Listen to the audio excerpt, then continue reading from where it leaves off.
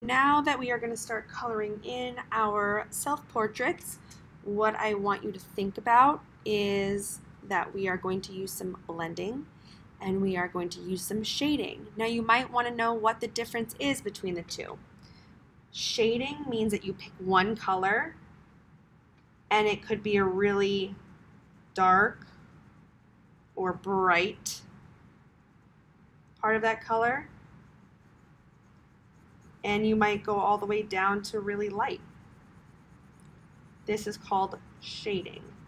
So again, it's one color and it could be, black to white, black and gray, all the way down to white. But what we do is our shading really means how light and how dark we're gonna make that color. Okay, so there's shading right there. Blending is a little different because we're going to take two colors and we're going to merge them really well together.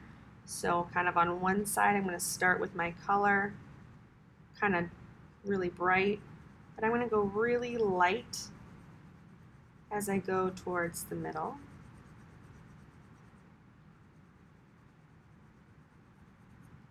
I'm going to take my other color on this end, make it really bright on that end. And as I get closer to the middle here, I make sure it's lighter. And that's how I'm going to begin blending my colors together.